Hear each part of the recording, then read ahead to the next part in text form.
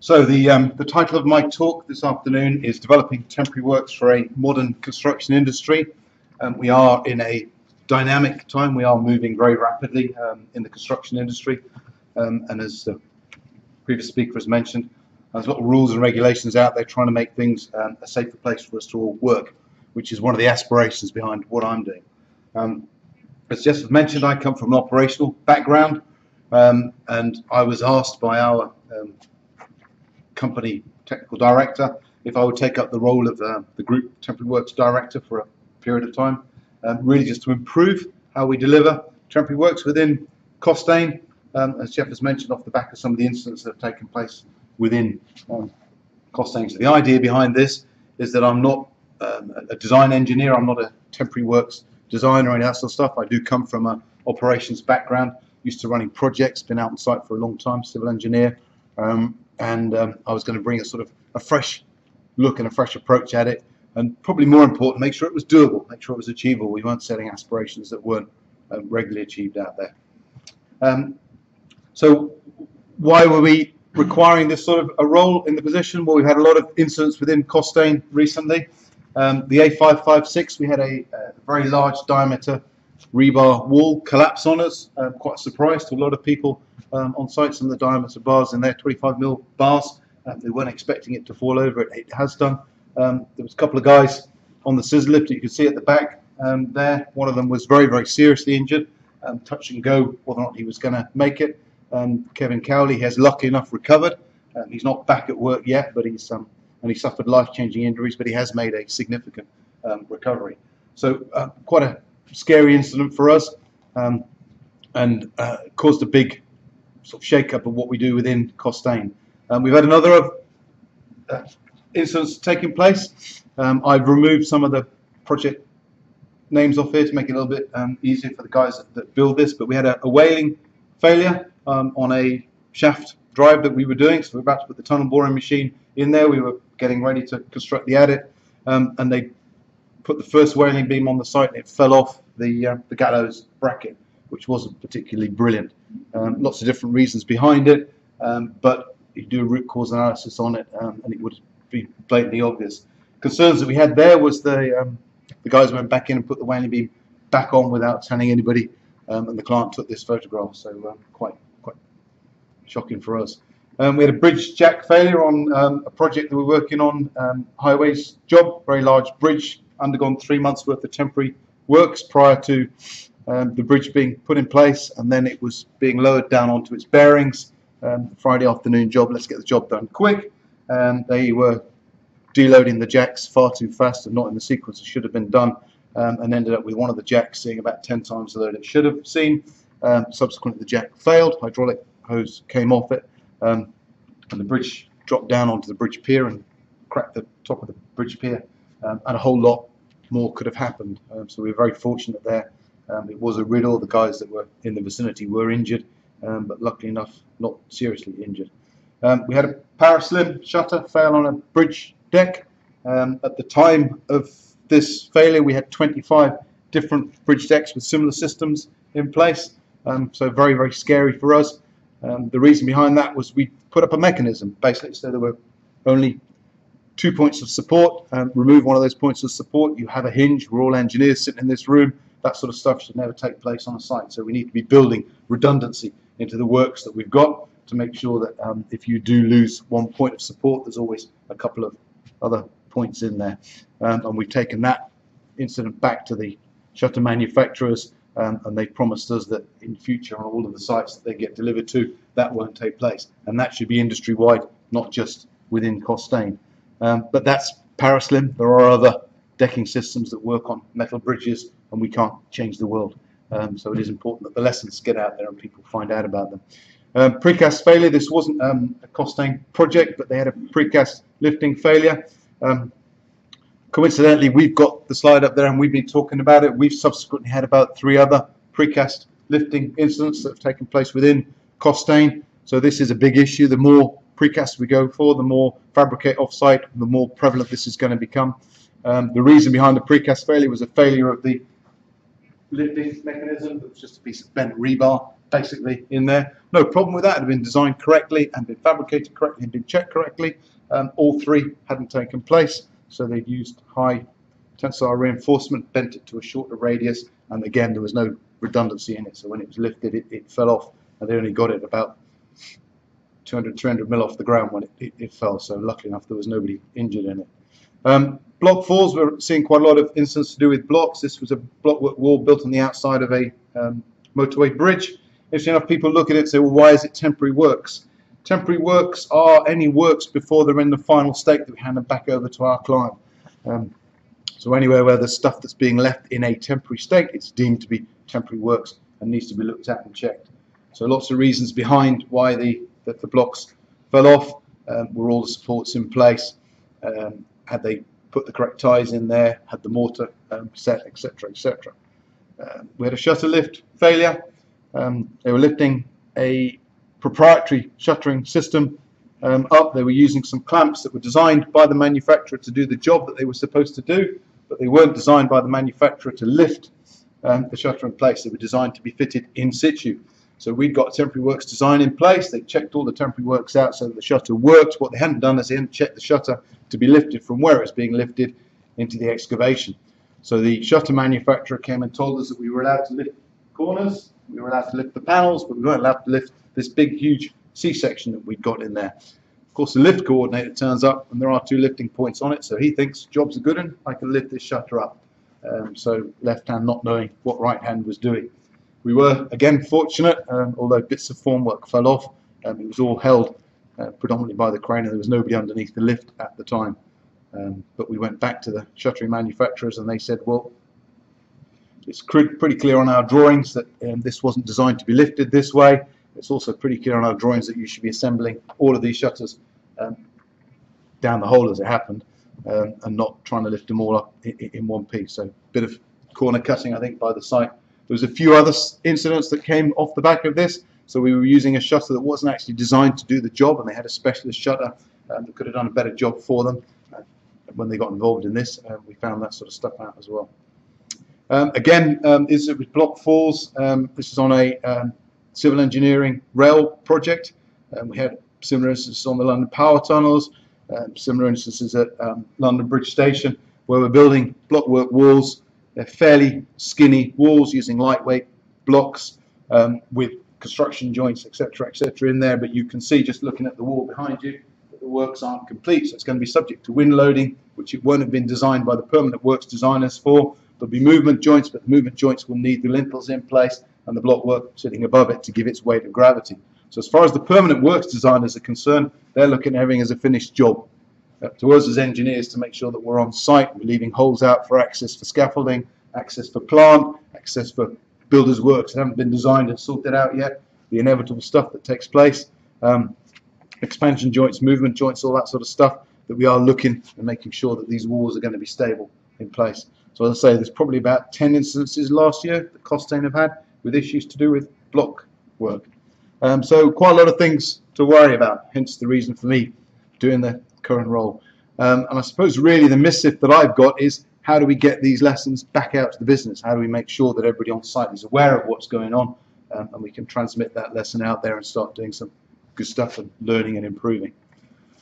So it's not a challenge that's just faced by Concannon, it's a challenge that's faced throughout the industry. So these are all some examples of reinforcement collapses. So when you find out about the incident that we had on the A556, you think, well, crikey, I've not come across rebar collapse, and I hadn't come across rebar collapses before. You start doing a bit of investigation, and you find out that this is prevalent throughout the industry, quite a large concern in America. They've done a lot of research over there under the ASTM standards with rebar collapse, one to do with circular piles, large diameter piles that they have collapsing over there. But there are a lot of incidents within the UK. So this comes a picture from the Temporary Works Forum, another massive steel column. You can see the diameter, the reinforcement that's on there that's gone over. I actually think that they bent that reinforcement back again. I have a vague feeling because they didn't have time to sort it all out, so they went back in. It was all tested. It took them 3 months to get approval from the client in order to do it, but it was all put back again. That's another bridge pier collapse in America. Very large diameter steel, not something anyone would expect to fall over. This is a column, so they got the first lift done. They're up on the second lift, and again the reinforcement has collapsed. There were some fatalities and some injuries in most of these pictures. And the last slide there, close-up of a scissor lift. That's a Costain project. That's frankly water treatment works, and we were prosecuted by the HSE for that incident. Completely different scenario to the reinforcement that fell over on the A556 project. This is very small diameter rebar, thin walls inside a water treatment plant. The walls are going to see equal hydrostatic loading, so they're never really going to see a great deal of load, so they're just really dividing walls like internal partition walls. So very small diameter rebar. We've gone for lean construction, get up quicker, faster, bigger shutters, higher diameter, higher pores, using self-compacting concrete, all that real clever stuff. But what nobody thought about, of course, was the reinforcement. So the reinforcements, 12mm, 16mm bars or whatever, not self-supporting, not freestanding. We had a similar incident on another project earlier on, so it had been recognised, and they put some temporary works in place, and you can see there's a temporary works system in there, superbly well designed, but just not fit for purpose. It would never have done the job it was supposed to do. How do you anchor 12mm rebar to this huge, great big steel support that they put in place? Plus, of course, the guys are fixing the rebar with scissor lifts. They don't want anything in their way. They want to drive up and down. Human nature. So nobody thought about the behavioural side of it. Nobody thought about the consequences of what was going to happen. Again, your usual scenario. The people that put the temporary works in there, the people that put the shutters in there, the old-fashioned way that we used to do it when I was a lad working on the construction site, they'd all gone home early, and the steel fixers decided if they could get the end of their run, they could do job and knock, and they'd be on the road by 3 o'clock in the afternoon, and they'd have earned their bonus. A couple of guys didn't make it. There weren't any serious injuries that happens there, but there well and truly could have been. If anyone wants to get really, really scared, I suggest you go on the internet and you type in reinforcement collapses. It will give you a link to a couple of pictures, and then you can start looking at some of the horror stories.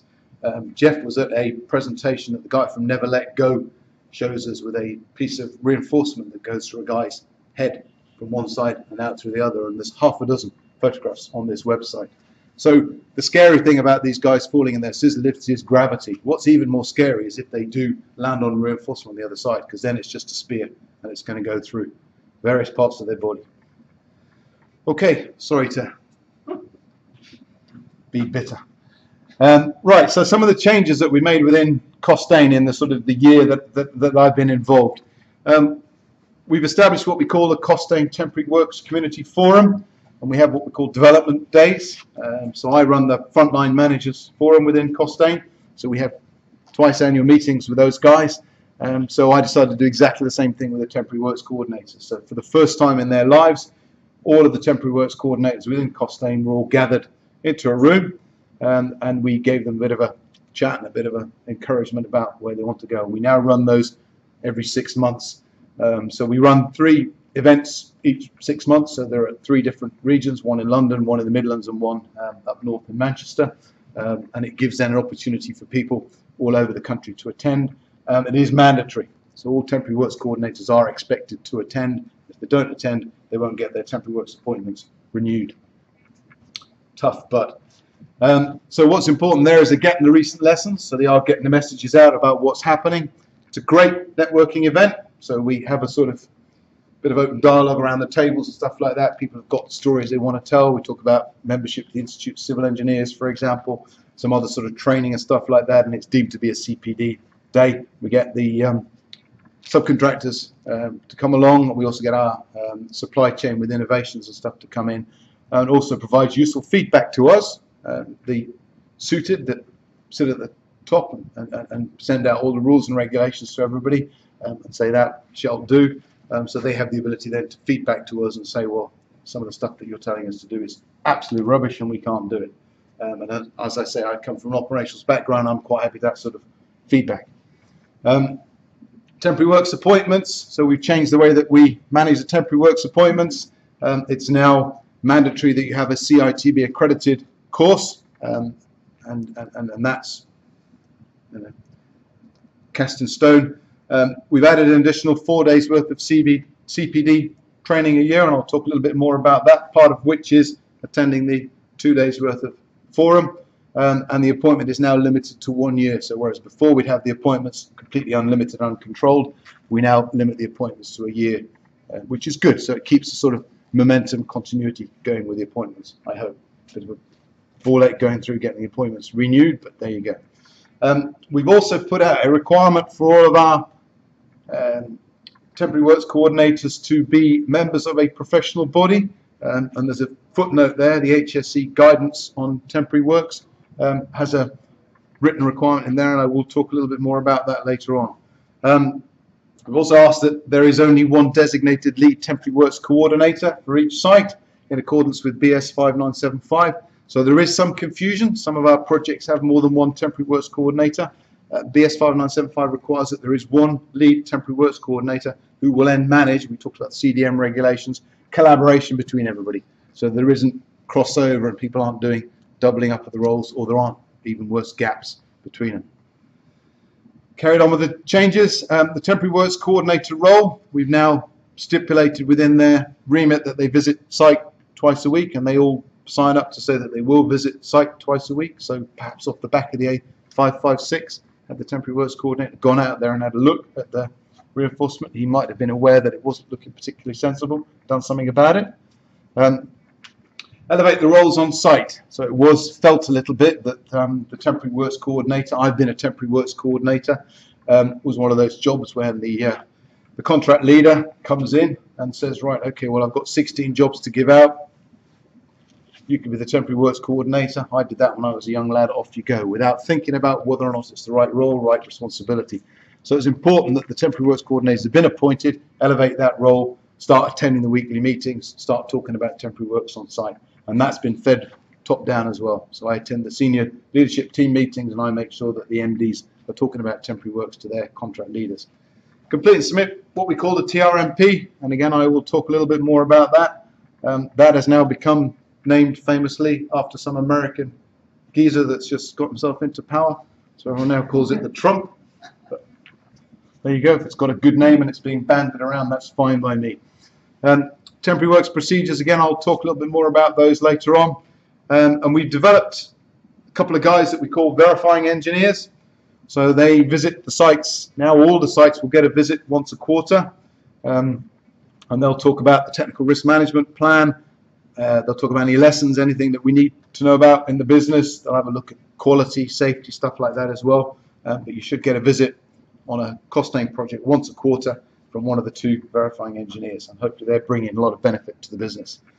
We've built temporary works database now, which there wasn't before, which is quite interesting.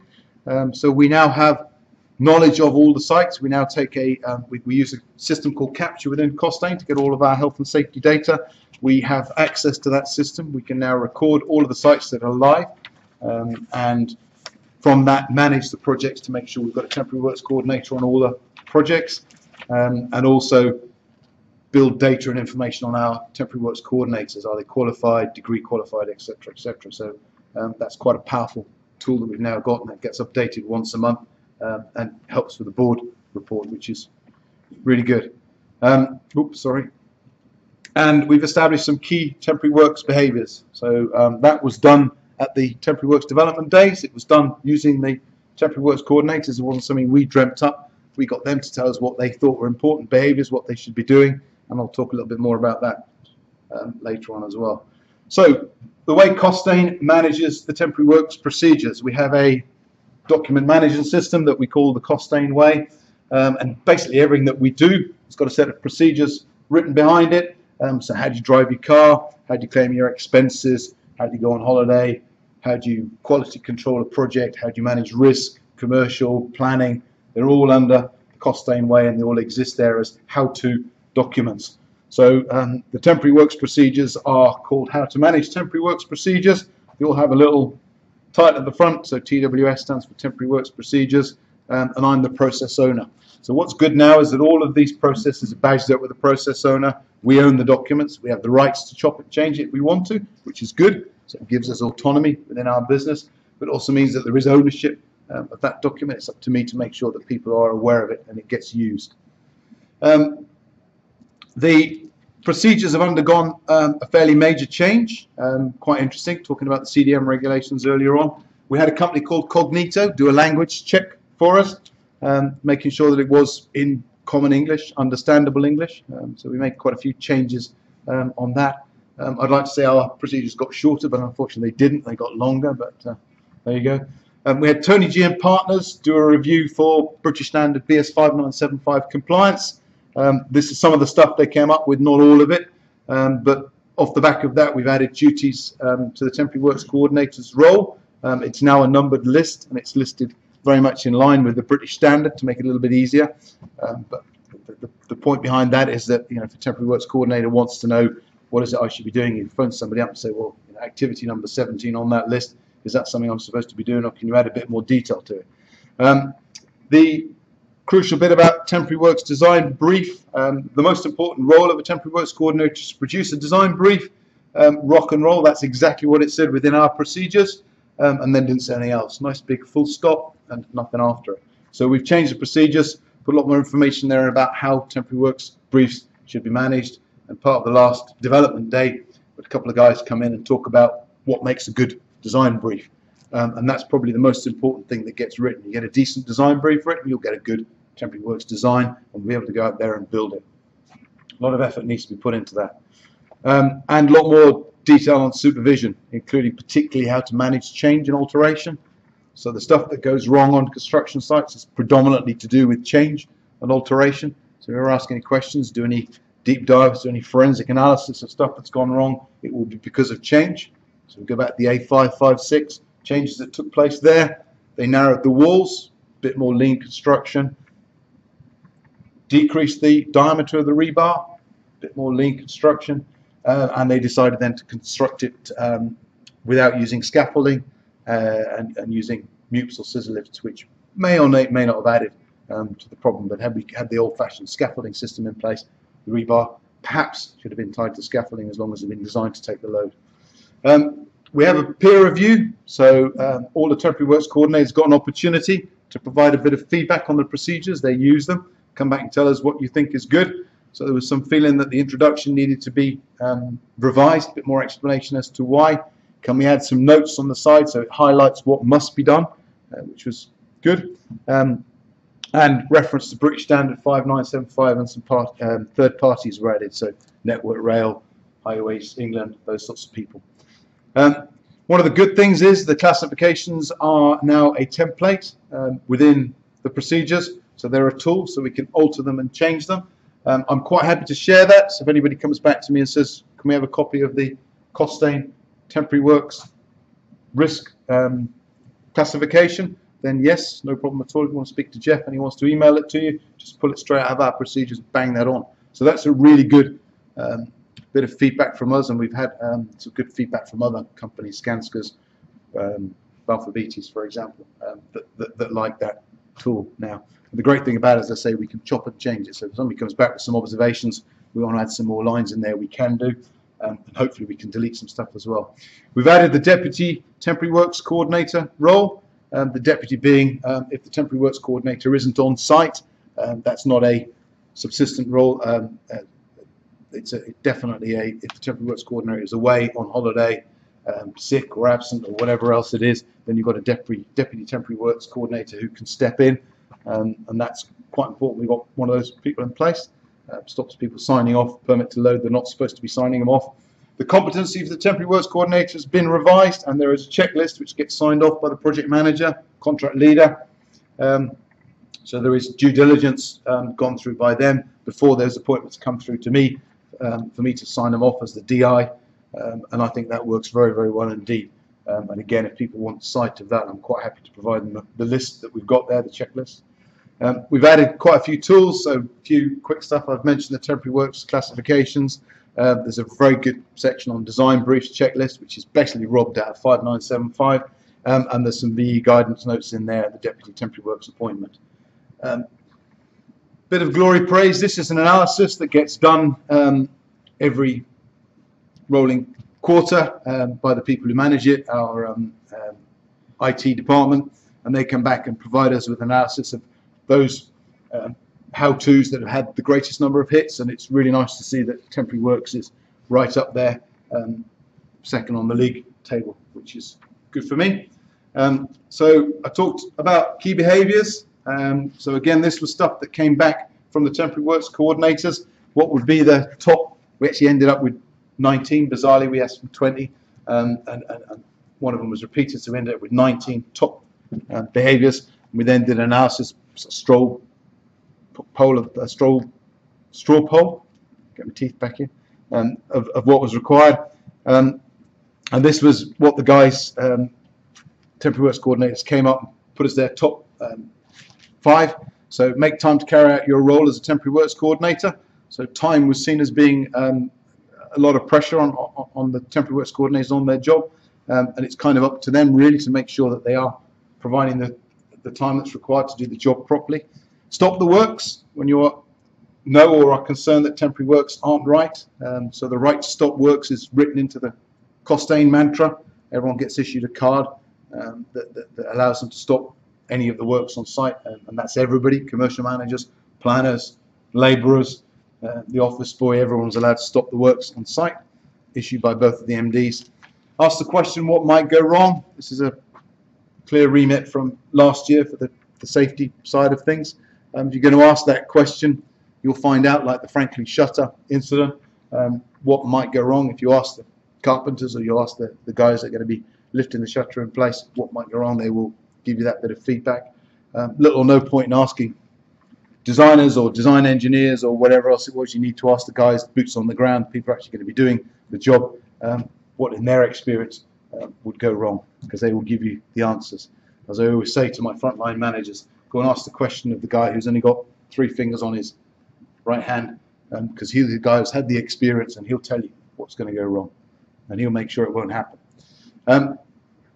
Challenge compliance of Temporary Works with RAMs, drawings and procedures. So very, very important. This was something we had a lot of non-conformances with. So were the RAMs in place? Yes. Were we going outside on site and making sure that they were in compliance with the RAMs? Well, no, not necessarily. And again, with the drawings, simple drawing checks. Well, the guy on site says that's how they always do it. Look, if it's not in accordance with the drawings, please stop, go back, find out why it hasn't been built, and get it corrected. So either the drawing's got to be corrected or the work's got to be corrected. Identify and manage any change from planned temporary works. So I mentioned to you, one of the pitfalls for the construction industry is we're very good as engineers on fixing stuff and then perhaps not recognizing that that's a significant change and it needs to go back and get checked out on site. And I mentioned to you the shield hall wailing that fell off, so you now know the site. The guys cracked on with that, and they thought they could come up with a viable solution, and they completely missed what was actually wrong with the system. So all of the stuff that they hadn't followed on the drawings. Interestingly enough, we did an analysis of those with the top, those are all of the 19 behaviours. What are the ones that you actually do? So this was done as a separate analysis. So make the time to carry out your works. People have said, well, 46% of the temporary works coordinators make the time to carry out, even though it's the #1 aspiration for doing it. So obviously they need to make sure that they increase the amount of time that they're spending looking at their temporary works, and ask the question, what might go wrong? We're at a 60%, which is pretty good, but really should be 100%, shouldn't it, if we're going to make sure that we do it. So quite enlightening, really. And again, I've got no objections. If people want a copy of those behaviours, I'm quite happy to pass them out. They're on our system. Nothing secret about them, but you could do a lot worse than go and ask the teams that you work with what would they see as their key behaviours, and then find out whether or not they actually do them, and then point out what they regard as the top behaviours and how often they actually carry them out. So a bit of sort of behavioural science there for you. And now the challenge to us is, what can we do to drive the percentages up? So if the stuff down there that's at a 0%, is it actually properly 0% because it doesn't need to be done, therefore it's a behaviour we can ditch, or do we need to do stuff to move it up the league table? Professional development, very, very important. So the aspiration now is that all temporary works coordinators will do at least 4 days worth of temporary works related CPD in a year. So 2 of those days will either be doing the CITB training course, attending the Costain development days, or other options. So membership of the ICE counts, and we're now driving to get everyone to be a member of the Institute of Civil Engineers or any other professional body. So I will add that. So if you're a mechanical engineer, join the mechanical engineers. We've even got somebody who's a navigator, and he's a member of the Institute of Navigators, but that's fine. It's an engineering body, and we're happy with that. We run a craneage and piling course run by Ray Phillip in Dawson's Plant Yard. Very, very good training course. So if anybody wants to contact, not Ray Phillip, but certainly contact Dawson's and get involved in that, that's fine. Scaffold design, company called 48.3, do a very good scaffold design course. Young guy that runs that company, he's part of the Temporary Works Forum. He'd be happy to get people to go along and attend that. That's not a Costain course.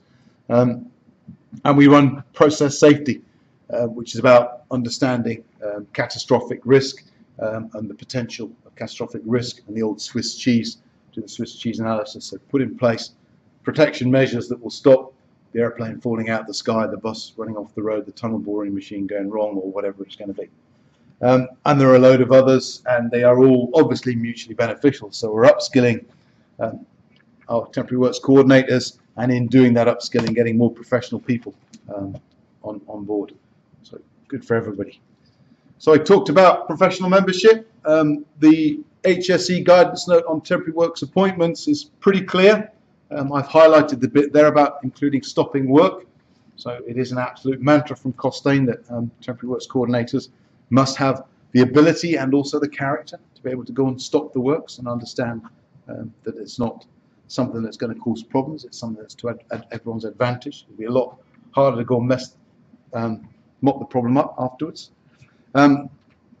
So the guidance note goes on then to say the Temporary Works coordinator would ideally have, obviously, experience of temporary works, completed formal training, bit of a no-brainer, have a degree or an HND in civil structural engineering, which is quite a high aspiration, and be a chartered civil engineer or structural engineer.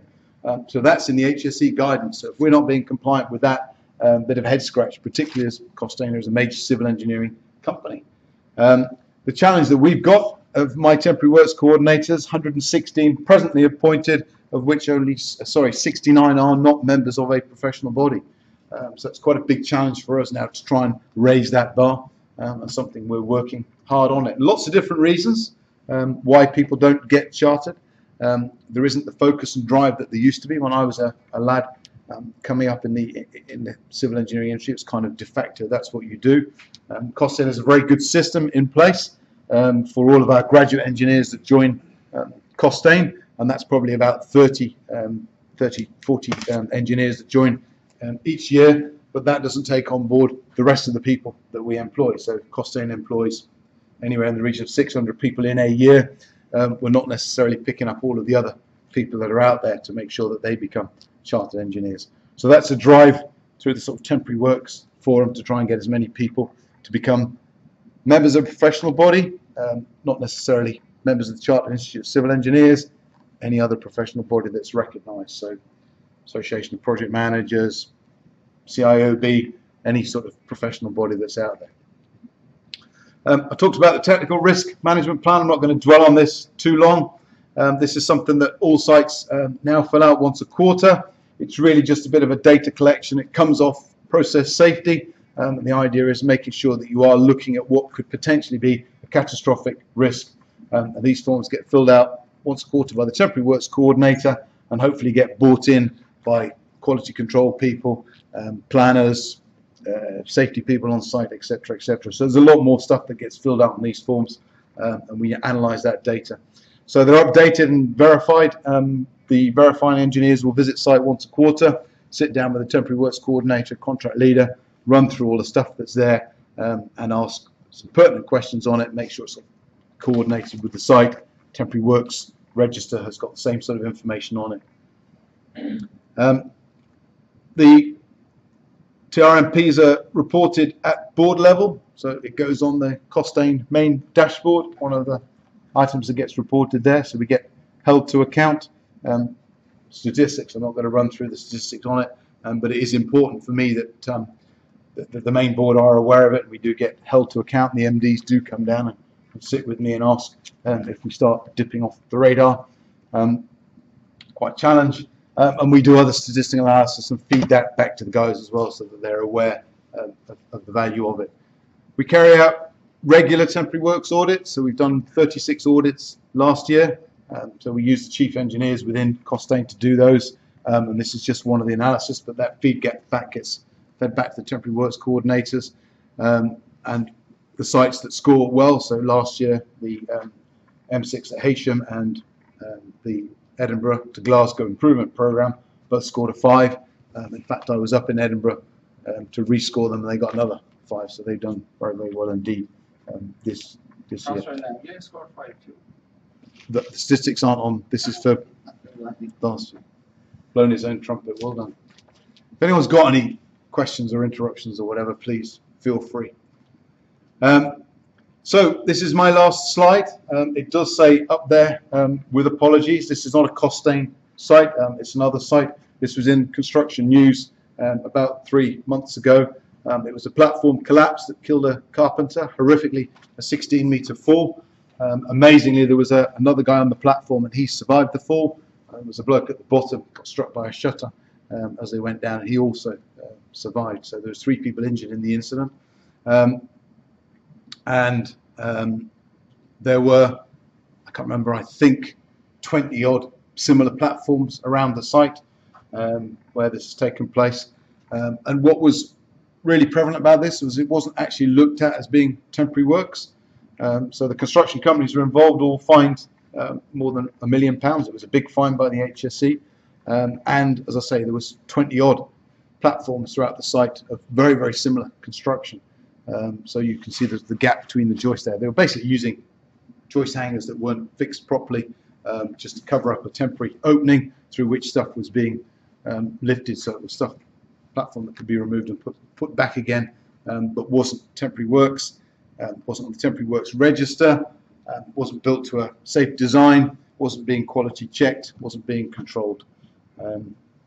So quite scary, really. Okay. That's it. So any thoughts, questions, opinions?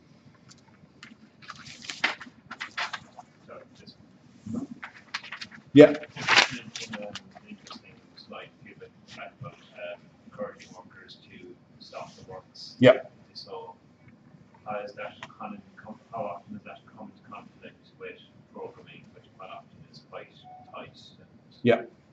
Things need to get done sometimes. Okay, so the stop the work, miss it within Costain would take precedence over anything, program constraints, cost constraints, or whatever else it is. If we have safety instances, the ramifications of it are far greater than the consequences of missing a concrete pour or whatever. So yes, it is very important to us. And as I mentioned, I'm going to go in my pocket here and hope I've got the card. Costain do issue the cards. In fact, I've probably got it in my rucksack. But they do issue the card out to every worker on site, hopefully. And if you want to see, I've got it in my rucksack. That allows everyone gets a copy of the card, and it's signed by the MD that you're allowed to stop the works. And Jeff's nodding there, so hopefully he's got a copy of it. Yeah. You mentioned that one of your ideas is kind of a lot of lessons learned out in the wider industry. Yeah. And I'm just wondering, are there any plans to have any industry-wide kind of platforms or forums to maybe develop a code of practice for temporary works? Well, yeah, there is the Temporary Works Forum, which... Not just Costain, it's... No, it's a industry-wide forum, which, interesting enough, our technical director, Bill Hewlett, is the chair of.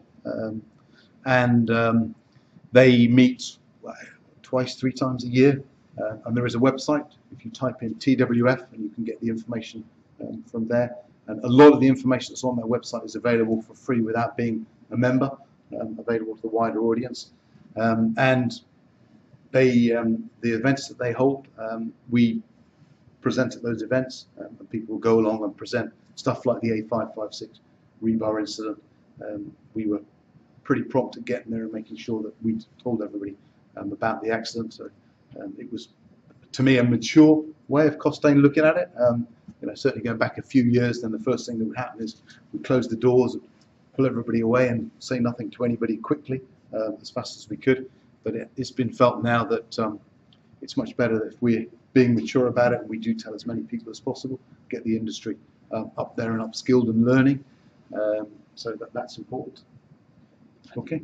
The Temporary Works Forum are fundamental in creating the masters for Temporary Works Design. Correct. Which was started last year. Yes, started last year.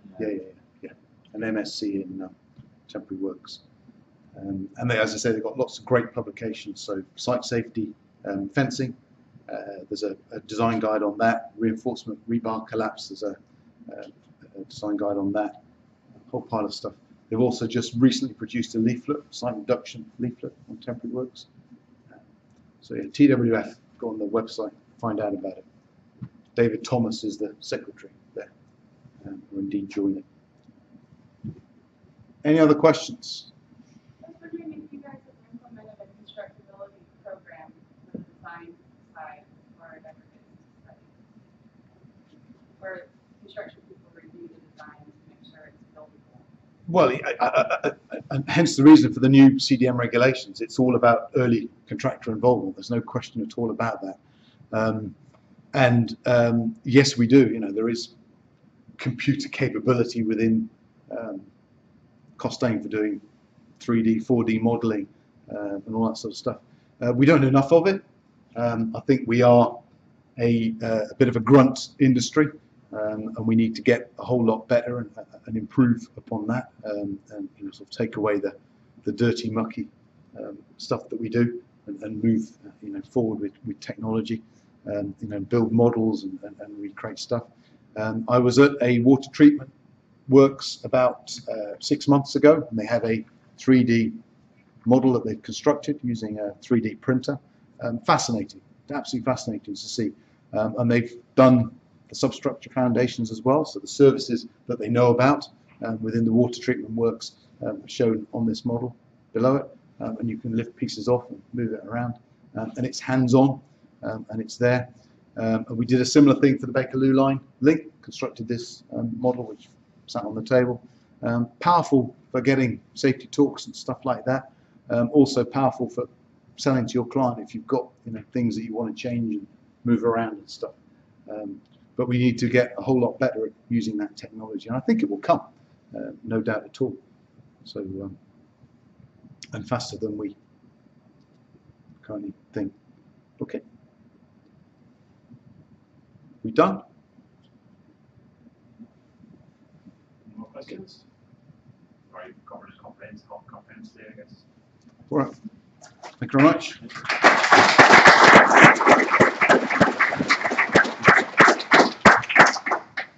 So yeah, hope you enjoyed that talk on temporary works and CDM, because safety is quite important, because we like to live and be uninjured and stay fit and healthy, and make sure everyone else is as well. So we're probably going to conclude the evening tonight, but we're going to take a break for after our marathon series of events in January and February. So our next talk is the presidential address at the Institute of Civil Engineers next month, where Dermot Byrne will be flying over, possibly on Ryanair, to ICE, where he will talk about the energy situation, and just in terms of sustainability and the outlook for the future, because sustainable fuel, certainly in light of recent electoral events in the US, it could be quite a burning issue, literally. So that will be a talk on 15th of March, so you should get talks on that or an email on that. But in the meantime, we are quite a sociable club, so we'll be going to the Prince William Henry pub, so it's literally just out the door and turn right, and it'll be the next pub along the way. But if you don't meet that one, there's plenty of other pubs along Blackfriars Road, but try and go into the first one, we'll all be there. So thanks for coming along tonight, and hopefully I'll see you at the next one. Thank you.